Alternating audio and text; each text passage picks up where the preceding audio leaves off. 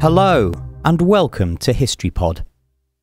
On the 6th of May 1937, the German passenger airship LZ-129 Hindenburg experienced a mid-air explosion at Lakehurst, New Jersey, and was engulfed in flames in just 32 seconds. At the time, the Hindenburg was the fastest and most luxurious way to cross the Atlantic Ocean. It had already completed 63 flights from its base in Germany to a range of destinations as far as Rio de Janeiro.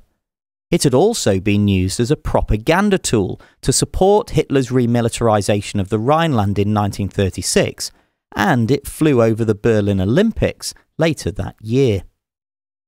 The Hindenburg began its maiden transatlantic flight exactly 1 year before the disaster on the 6th of May 1936.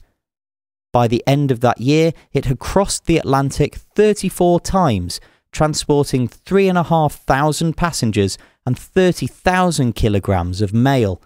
It was, therefore, a proven and reliable form of transport, if you could afford a ticket. When the Hindenburg arrived at Lakehurst on the 6th of May 1937, Captain Max Pruss delayed landing due to poor weather conditions. 3 hours later, he carried out a very swift descent to take advantage of an improvement in the weather. The landing ropes were dropped at 7:21 p.m, but shortly afterwards, the Hindenburg was engulfed by flames. The most widely accepted explanation for the fire is that the airship was statically charged as a result of flying through the storm, and the landing ropes effectively earthed the airship, resulting in a spark. However, the biggest single factor behind the fire is simple.